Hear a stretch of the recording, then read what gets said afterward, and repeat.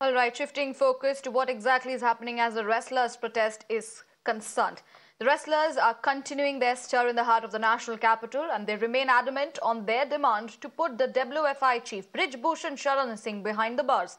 In the latest, Union Sports Minister Anurag Thakur has appealed to the wrestlers to end their stir, quoting the due process being followed.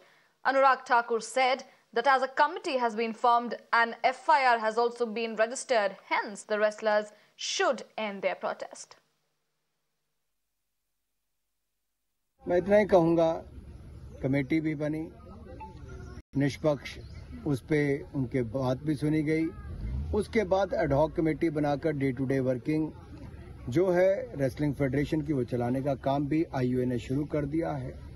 Trials भी खिलाड़ियों के लिए अलग अलग गेमों के लिए शुरू हो गए हैं। सुप्रीम कोर्ट ने भी अपना निर्णय दे दिया है और दिल्ली पुलिस ने भी FIR दर्ज करके बयान भी दर्ज करने शुरू कर दिए, जांच शुरू कर दी है।